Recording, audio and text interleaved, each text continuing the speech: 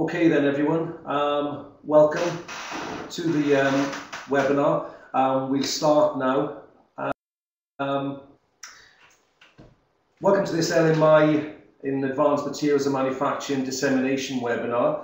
My name is Paul Morgan and I'm the Sector Development Specialist responsible for Semta's activities in Wales. As a result of this project, Semta in cooperation with Miller Research have produced research studies, learning and development strategies and an evaluation report in order to provide a stronger evidence base and more detailed labour market intelligence to better understand the issues of supply chain and supply and demand when targeting training to employers, and to inform planning and funding decisions of both government and training providers. As part of the project aim is to carry out and deliver research for the advanced materials and manufacturing sector to determine emerging technology and skills related requirements, numbers employed in advanced materials and manufacturing, provide a capacity and capability to deliver skills solutions in Wales, comparisons made to UK regions, comparisons made to global industrial areas that the advanced materials and manufacturing is a key sector and threat, issues and barriers faced by employers in upskilling their employees in technology skills, and finally barriers faced by training providers in delivering for the sector. If you have any questions throughout the LMI and webinar, if you'd like to keep them to the end and write the questions in the little chat box on the bottom right hand corner of your screen, and myself and Sam will answer the questions at the end of the webinar. So without any further ado, I'd like now to introduce Sam White, Senior Researcher from Miller Research, to take you through the findings of the LMI project. Thank you. Thank you, Paul. Good afternoon, everyone. The first slide that we've got provides an overview of how we're going to run this webinar. So Paul's just given us a quick introduction. I'm going to talk you through a bit more about the research. Paul has just gone through a few of the aims and objectives, but I'll just quickly go through them as well, just for completeness. Then I'll take you to the key findings. We've got about 30 slides, so I'm hoping it's going to take about 20 minutes, and then we'll have time for questions at the end. And we've got as long as you've got questions for then. First thing we're going to look at is a profile of the advanced manufacturing and materials sector. We'll then look at forecast and skills needs, and we'll briefly touch on provider capacity and capability. And as you can see there, we'll then go on to questions and discussions. So like Paul says, if you have any questions, just put them in the chat box. We'll have a look at them as we go through and then answer them at the end.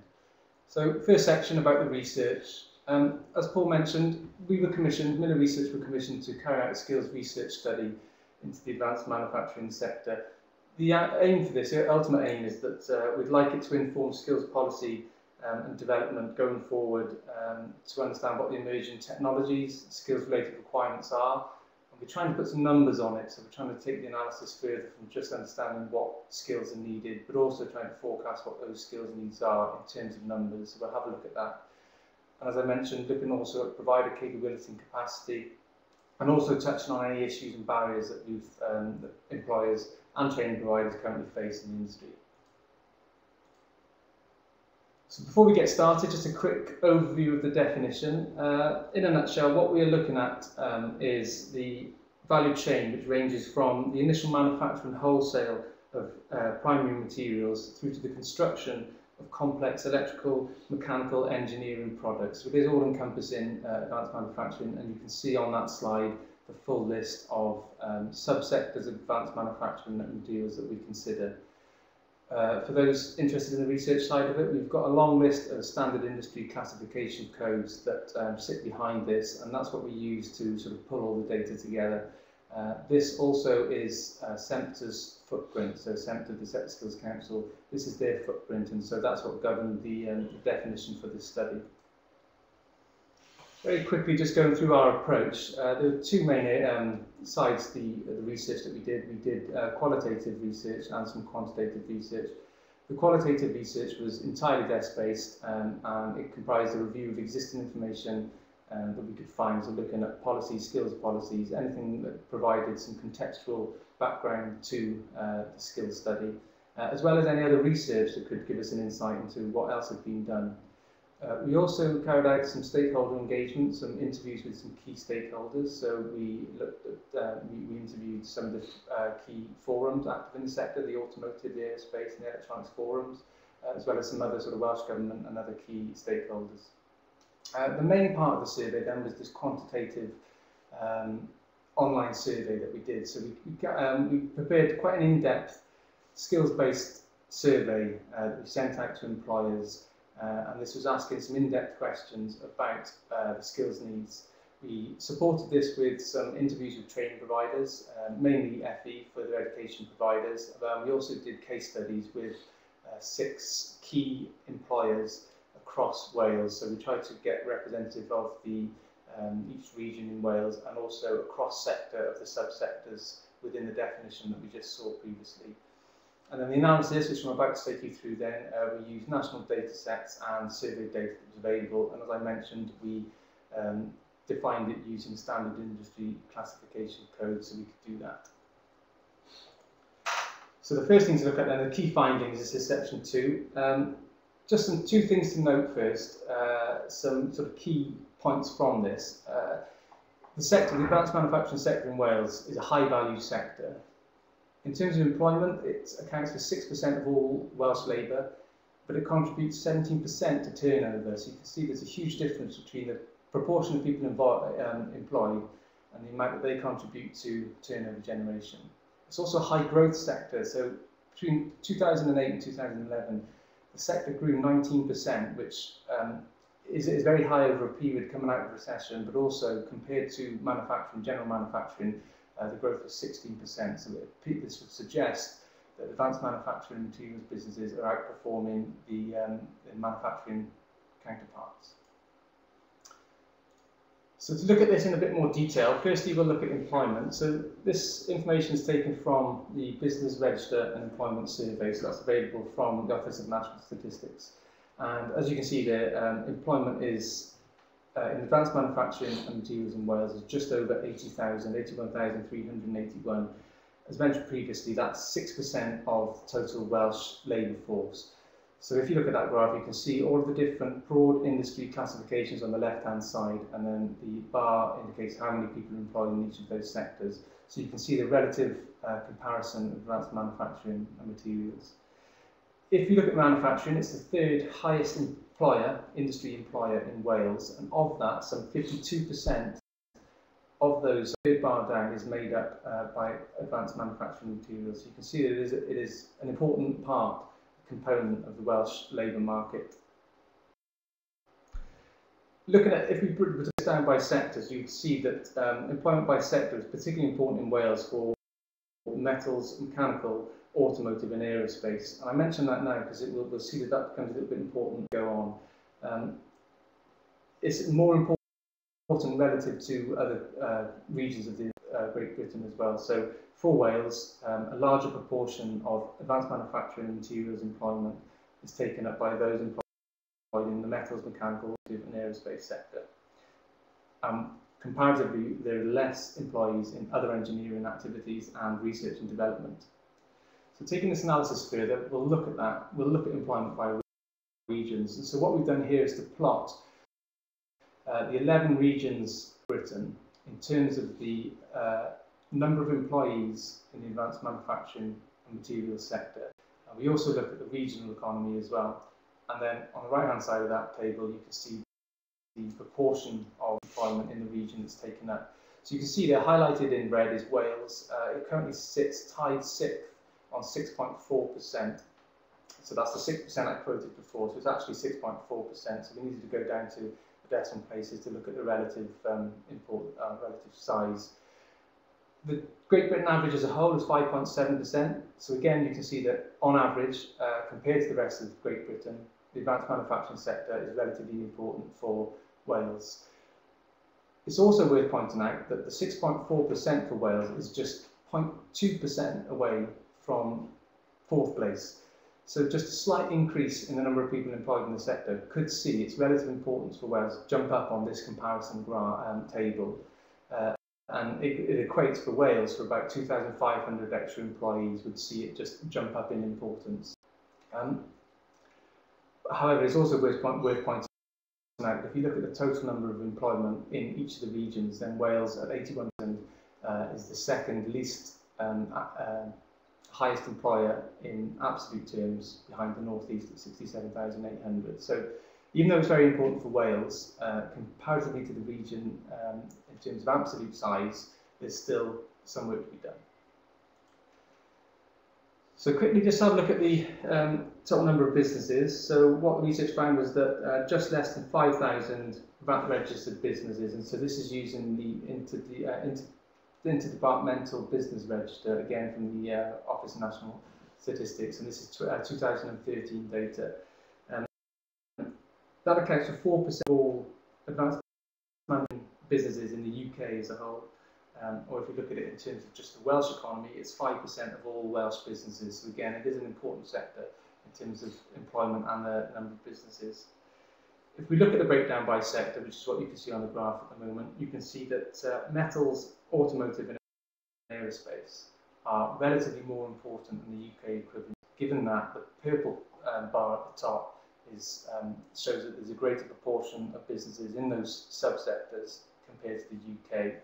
So for metals, you can see the graph, it's just about 25% for Welsh businesses, and it's more like 22% for the same for aerospace and automotive on the list as well.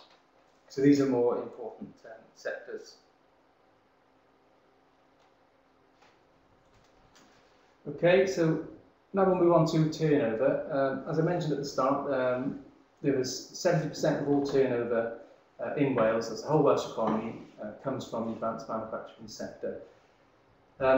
That's about 19 billion. It's actually 18.9 billion pounds worth of turnover, and this is 2011 data, and that's all that's available. If you look at GVA for Wales, Wales advanced manufacturing sector contributes 9% of all turnover. The GP equivalent is 7%, so it shows that for Wales, advanced manufacturing is a high value and an important sector. If we look at the breakdown of this, you can see that the electronics, the automotive and the metal sector each account for a third of all turnover. If you add to that mechanical sector, then it goes up to 88% of all turnover is from these three sectors. If we go back to when I mentioned the employment breakdown and the number of businesses, we were particularly important in aerospace, the automotive and the metal sector. If we look at those, what contributions do they make to our overall turnover? We're talking about 59%.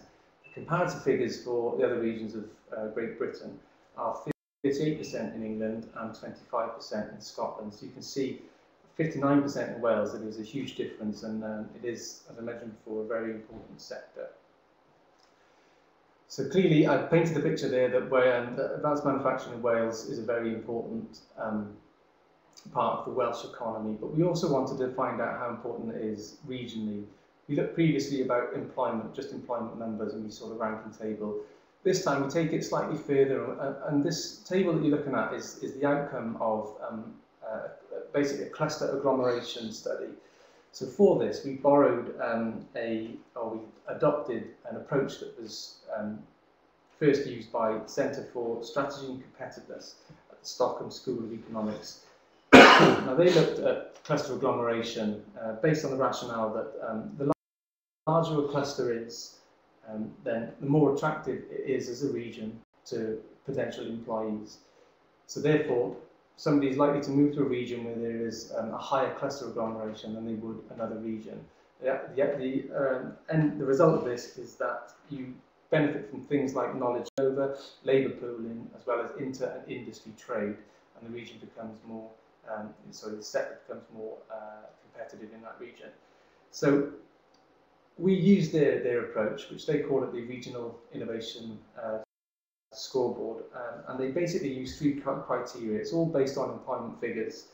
They look at the size, specialisation and the focus. So the size is simply the absolute number of employees in the sector. Specialisation is the proportion of employment in that sector relative to all other sectors in your comparison region. And the third one, focus, is the proportion of employment in that region's economy as a whole. So looking at these three criteria, we adopted this for the regions of Great Britain to see where, if anywhere, Wales came as an important cluster agglomeration. As you can see on the table, Wales was awarded 1 star for aerospace. It got the star because it was ranked first in terms of focus. That is, it had the highest proportion of people employed in aerospace compared to the rest of the economy. And that was at 16%, so it was very high for Wales. So it got a star for that. However, you can see that no other sectors currently feature in that comparison. So what we're finding is, as we said before, even though we're seeing advanced manufacturing is very important for Wales in terms of the Welsh economy, its relative importance does fall off a little bit when you start to compete with the UK. So if we widen that out against the European Union, and this is taken from the Centre for Strategy and Competitiveness, then what you can see is the top 100 from that study, the top 100 clusters across the European Union in advanced manufacturing, only one region in the UK was awarded a star, and that was the West Midlands for the automotive sector.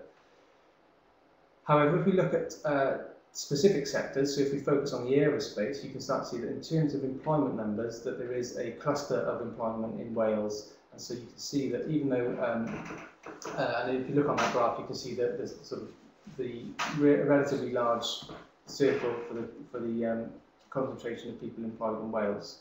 So whilst it's not on a European Union scale the most competitive areas, as you see the larger blue dots dotted around, it is getting there. With a few more thousand employees, it could start to become relatively more important on a European level. Okay, so that was a quick run through the profile of the sector. So the two things to take away from that is that the advanced manufacturing sector is hugely important and plays a key role in the Welsh economy, and that also it's a high value, added value sector. So the next section then focuses on a forecast of skills needs. We're going to look at three main areas really. I'll take you through the skills gaps and skills shortages that came out of the survey. We'll then look at emerging technologies, and then we'll try to get on to looking at the demand levels. This is where we start to try and use that to forecast what the skills needs will be by for each of the skills gaps and by occupation as well. So the first thing to look at is skills gaps and skills shortages. Just a quick note on what the difference is between the skills gap and shortage. A skills gap is defined as where the current workforce does not have the skills it requires to carry out its job as effectively as possible. By comparison, the skills shortage is a situation where the labour market does not have the skills that you require for your business. So the skills gap is of the current workforce, the skills shortage is of the labour market, so it's where you pull your employees from. Looking at that graph, the scale is from 0 to 5. It's an average weighted ranking scale on an importance where 0 was no skills gap and 5 was a critical skills gap. So those people filling in the survey indicated at which occupation level on the left-hand side, so going down from professional engineers, scientists and technologists at the higher skill level of the occupation ladder, down to elementary occupations and labourers at the lower skill end of the occupation spectrum. So at first glance, what you can see is that there are larger skills gaps and shortages at the higher skills levels. So for the professional engineers, skilled trades and technicians, skills gaps and shortages are greater. What is also worth noticing as well is that for all occupations, skills shortages are greater than skills gaps. So there's an implication there, that this implies that businesses find it more difficult to get employees from the labour market with the skills they require. The situation is not so bad, although we are still seeing that an average of around about 2.5 to 3 could equate to a moderate to critical skills gap. Further analysis of that if we look at the next slide, what this is showing us is the percentage of people who completed the survey, businesses who completed the survey. It's the percentages who ranked that they had a critical or significant skills gap. So we can see that 39% of the sample indicated that there was a critical or significant skills gap for professional engineers, skills shortage, I should say, for professional engineers, scientists and technology. The equivalent figure is 26% for skills gap. So of the workforce, the current workforce in advanced manufacturing, 25% of businesses said that they had that their professional engineers, scientists and technologists required more skills to carry out their job more effectively. So again, having a quick glance at that, you can see that the skills gaps and shortages are more critical and more important for the higher level skills, professional engineers, technicians and skills trades. Less so for elementary occupations and admin and secretarial occupations at the bottom of the graph. So this reinforces the trend that skills gaps and shortages are more severe for the higher end of the spectrum. Now the report that accompanies this, that we're trying to present to you, is quite a large report. It's about 80 pages, and what we did was we broke down each of the skills, so into generic skills, so a group of generic skills and a group of technical skills. The generic skills covered 4 main areas. They looked at leadership and management, business and operations, business improvement techniques and interpersonal skills. For the purpose of this webinar, I haven't gone into those, what the main skills needs are in those, for those generic skills, but of course the detail is in the report that you can go away and read if you're interested. For this webinar I've just put together, I've just picked on some key sectors to look at what the skills needs are, just so we can illustrate some of the technical skills needs by sector. First one up is aerospace. So if we look at the top 3 skills needs as identified by the sample in the aerospace sector, are advanced materials engineering, which recorded an average weighted score. And this is on a 4-point scale. The last one was on a 5-point scale. This is on a 4-point scale. We narrowed it down. So whereas 4 is a critical skills need. So you can see that those 3 skills that I just read out all have an average weighted score of over 3. So there is a moderate skills gap for those skills. Quickly going through the other sectors, for the automotive industry, new product development and implementation also scores just over 3, and then new product development sort of bang on 3. The electronic sector, also around about 3, so around about a moderate skills need on average for circuit design and quality and control systems, with quality control just behind it. This is just a quick run through of some of the skills needs. You can go back through the presentation after if you'd like to see some more detail, but it's just to give you a flavour of the depth the survey went into. In the other engineering sector, you can see that material science, thin films and coatings, chemistry and material science all scored quite a high 3.5 average skills needs, between moderate and critical skills gap. And then CNC machine operations and prototype development also getting over 3 on average. Okay, so that was a quick run through the type of skills that we're looking at for each of the sector. This is what the businesses said were important. So we'll also have a quick look at emerging technologies. So we asked the survey sample what were the top key emerging technologies that were driving their business. And the first one, the top of that list, is composite design, manufacture and repair. This came out as the strongest. There were also things like the use of robotics, new aircraft design, the use of new materials, 3D printing was also mentioned, powder metal manufacturing and remote operations. Now, what was quite interesting and I guess a little bit alarming in the research that we found was that 53% of the sample said that they would face barriers in trying to access these new technologies. So that's just over half of the sample said they would face barriers in accessing some of these. So when asked why, the things mainly, as you might expect, investment costs, a lack of time to dedicate to pursuing such technologies, as well as the lack of access to relevant information. And these really were the 3 key things, 3 key barriers that businesses are going to face when trying to adopt these emerging technologies in their business. Also alarmingly then is that 60% of the sample said that the new technologies for which we've just found out they're going to face some barriers, 60% said these technologies would have a highly significant impact on their business. It's quite a worrying statistic when you think that there are a long list of emerging technologies that are very important for the businesses. Most of the sample are going to face barriers, and there's a high proportion of them that say that these impacts are highly significant. If we look at the change drivers, so the next slide just plots those change drivers. And it shows on a ranking scale again where 0 is no impact and 5 is a highly significant impact. So this is looking at what impact these change drivers have on a business.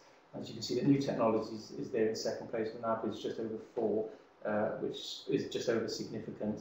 As I mentioned before, 60% of the samples said that the impact would be highly significant on their business. Competitiveness is also a huge change driver for the sector that keeps on driving progress. Okay, so that was a quick go through the emerging technologies, as well as covering some of the issues that businesses told us that they face in the sector.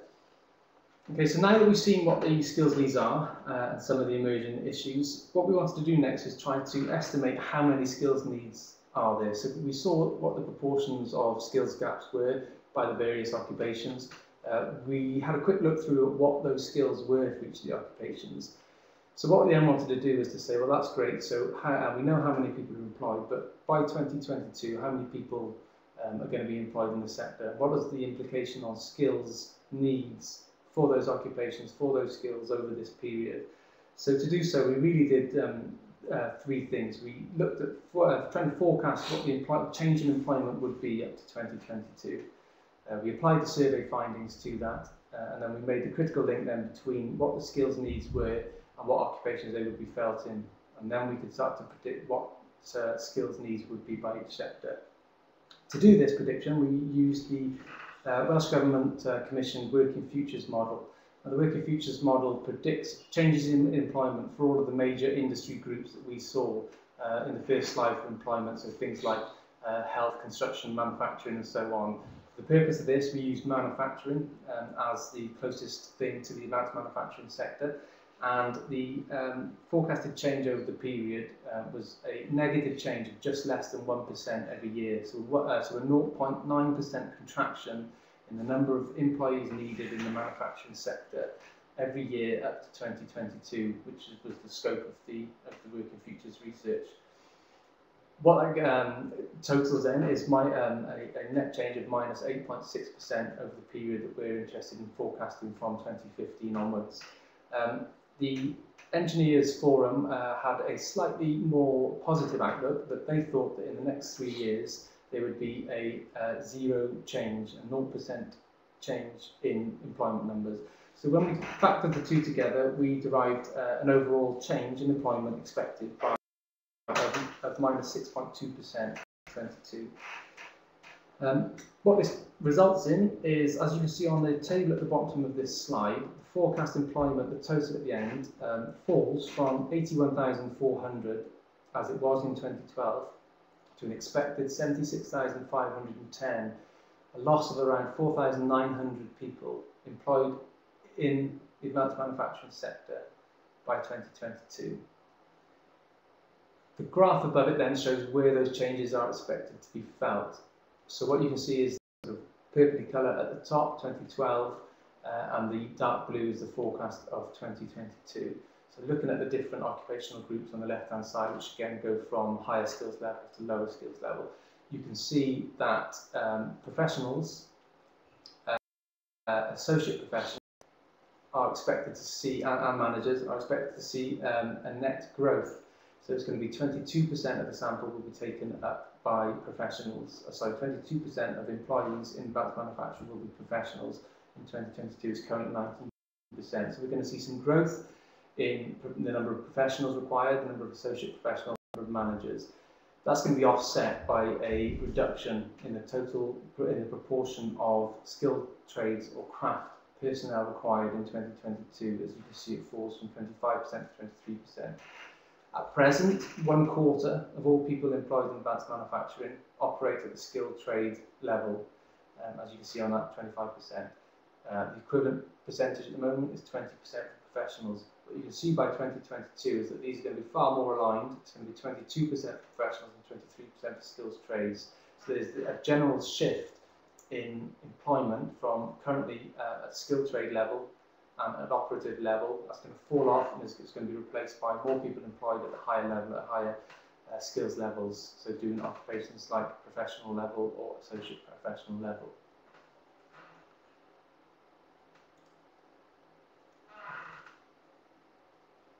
So that's one side of the demand of employees that we're looking at over the period. The other side of it is replacement demand. So what we've done with replacement demand, that is essentially the number of people that are going to be required to replace those who retire, so leave the sector entirely.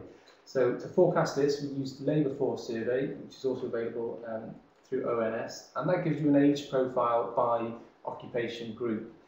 So what we did is that assumed that in the next 10 years, anybody currently aged 55 or above is likely to retire. This gives us the total retirement number of people from which we can generate an annual retirement rate. If we apply that to the forecast number of people over the period, then you get a replacement demand.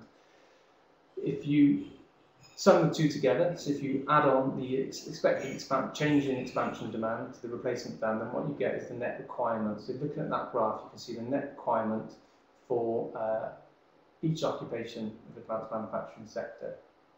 Now, the thing to note from this is that there are three sectors, three occupations: administrative and secretarial occupations, skilled trade, craft, and operatives, where there's expected to be a contraction in the number of people required. So that is, as we saw on the previous slide, by 2022, there are going to be less people employed in those occupations than there are currently. However, there's a huge replacement demand for them. The largest replacement demand, in fact, is for skills, trades, crafts, and it's just over 5,000. The number is a little bit skewed, sorry about that, but I think it's around about 4,000 skilled trade people will be expected to be retiring and therefore will need to be replaced. There's also a very high replacement demand for professionals. So looking at the net demand then, so despite seeing a contraction in some sectors, you can see that the green graph is positive for every occupation. For every occupation, the net demand is positive, which is an important message for the sector to really get across that despite there being a reduction, an expected contraction in the manufacturing sector as a whole, there is a net demand for employees in every occupation.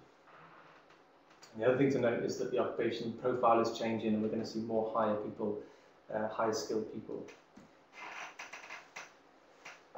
Okay, so what we did then, as I alluded to before, so we predicted the forecast growth. We saw previously what the skills gaps were. So putting the two together, so looking at the proportion of the people that we would expect to be employed by 2022, what proportion of those will there be a skills gap, and what will be a skills shortage? So for the skills gap, we're looking at the total number of people predicted to be employed in those sectors by occupation in 2022. For skills shortages, what that is, if you remember, skills shortage from the labour market, so we're interested in the net change in employment, the net annual change, how many more people each year to fill the gap. So if we apply the skills gaps and skills shortages that we saw previously to this is your result. So what it's showing is that in total, so the total skills demand is around 439,800 to be precise. Total skills need, so that's anybody level of skills gap, whether it's a low skills need or a critical skills need. So that's how many people, and just under 55,000 per annum across the period. So for those with critical skills gaps, that's on the left-hand side, the proportions go down slightly. So there's 110,000 people will have a critical skills gap by 2022. That's 13,800 each year. So if you then look at it by each occupation, you can see that for managers, there's 450 managers have each year have a critical skill filled. 3,600 managers will have a skills gap each year. Over that period, and it's rising to 29,000 with any sort of skills gap. We can also see on the right hand is that in terms of replacement demand, so the skills shortages, there's 230 professionals needed each year compared to just 60 skills trades. And now that reflects the change in growth. So there's going to be more professionals needed than skilled trades. However, what you can also see is that of all the occupations, the largest number of needs are for skills trades at 126,000, more than professionals at 107,000. So despite a contraction expected, skilled trade people will be employed in 2022, has the greatest skills need, and that's largely because of the replacement demand, generating this demand for skills needs over that period.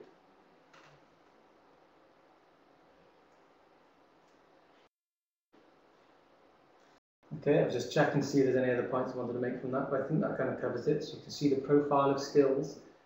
So we can also see that higher level skills, in terms of number needed professionals, but for skills trades, there's still a high demand in terms of absolute number of people requiring the skills.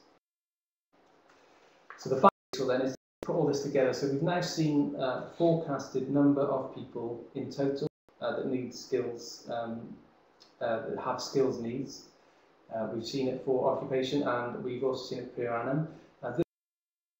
This graph, this table, what it shows you, you can see the use. So the numbers 1 to 9 there reflect what we saw on the previous slide, and I'll just jump back to it. So managers is number 1, professionals are number 2, associate professionals are number 3, down to elementary occupations are number 9 on the standard occupation classification. Jumping forward again back to this graph, so the occupation group, managers at number 1, professionals at number 2. We've matched that using the credit and qualification framework for Wales to show at what skills level relates to those occupations. So you've here you reference the higher skills levels and the higher skilled occupations, so you can see how that corresponds now. The managers' skills level is at 4, so that's 4 and above on the CQFW. And then as you can see, it goes down to 3, 2, and down to 1 for elementary occupations at the bottom, so that's group 9. What we've got at the top then is the generic skills, and I mentioned at the outset we split the survey up and the focus of the report into 2 areas, generic skills and technical skills. So the generic skills, leadership management, business operation, business improvement techniques and interpersonal skills. So the skills that you've got listed there are those skills that had a critical or highly significant skills gap. They're basically the most important skills in those skills areas. Same for the technical skills. So if you remember back to the graphs I showed you, you would see advanced manufacturing engineering, advanced selection and processing, and computer design. So these are the top skills needs in the sector. The colour code shows where sort of the correlation between the skills, the occupation to which they relate. Skills, typically leadership management skills and business operations are more correlated to management. So there's a red box to indicate that they're correlated at a level 4+ for managers. So on the previous slide we saw how many managers were needed. It was 450 per annum. Using this we can start to say therefore what training do they need. You'll see that they need for generic skills for leadership and management. That's where the red boxes are. Things like strategic management, commercialisation of innovation, this way skills training should be directed for managers. So as you can see, in general, the generic skills relate to the higher occupations, neither with the exception of health and safety across all occupations. Looking at the technical skills, what you find is that the correlation is more aimed towards the professional level. So of those 107,000 skills needs that we saw for professionals, we can start to say that they're needed in aerospace, advanced materials engineering, computer-aided design and so on, falling down the scale. So therefore, if you're a skilled trade, so if you're level 5 on the occupation group, then this would suggest that there is some sort of computer-aided design would be the highest skills need for that sector. The same thing for automotive, electronics and other engineering. So the intention is that this graph can aid in sort of the planning of where skills development intervention should take place. And as you can see, as a general rule of thumb, there should be more higher level skills aimed at professionals and associate professionals. There's quite a lot of detail to go through. I hope you're still with me. The final thing we're going to look at, and I have a slide on this just to touch on it, because it is quite a challenge to look at provider capacity and capability. For the main reason that we can only really look at public provisions, so provisions of public funding. Anything that is delivered privately, you just have no way of mapping. It's commercially sensitive data, so you just can't get hold of it. So what we can do is look at information that is available through the Welsh Government's Lifelong Learning Wales record, and we can look at the number of people that currently learning. So looking at that by, as you can see that in total there's about 23,000 people currently involved, currently undertaking skills courses related to the advanced manufacturing sector. Now these are largely STEM related subjects, that's science, technology, energy, maths. There's nothing to say that these people studying this will end up in the sector. They may end up working in other sectors. So we simply can't make the connection between the two. The only other thing to note from this is that the NVQ levels that we see, so the largest NVQ levels 2 and 3 for engineering, and it's engineering operations, which is the largest number of people. That's what they're currently undertaking, and that level 2 and 3 is at the skilled trade level. So what we're seeing is there is currently a sort of a healthy pool of people being trained in NVQ level 2 and 3 engineering operations, which, as we saw on the prediction for the people that are going to be required, it was skilled trades at 126,000 overall that were still needed. And I can't remember what it came out at per annum, but it suggests that there's a healthy supply of people coming out in skills trade. However, what the data does suggest is that perhaps there should be a shift towards more higher level training to meet the skills gaps and the growing demand for professionals and associate professionals. Okay, that was it. It took a little bit longer than I expected. I hope you're still with me. I can see the questions that are just coming in. So we've got a session now. Shall we, because we've run over, I think what we'll do is, we've noted all the questions that everybody's made. What we'll do is we'll get answers to those questions to you after this session, because we have run over by 15 minutes. Is that okay with you, Sam? Fine, yeah. Okay, so what we'll do is we will get answers to those questions to you after this webinar. Okay, thank you very much for listening. The report that this information is compiled with can be downloaded from the Semta Wales website at www.semta.org.uk as of next week. And if you have any further questions, please email me at pmorgan@semta.org.uk. So all that remains for me to say is thank you very much for listening, and good afternoon. Thank you. Thank you. Goodbye.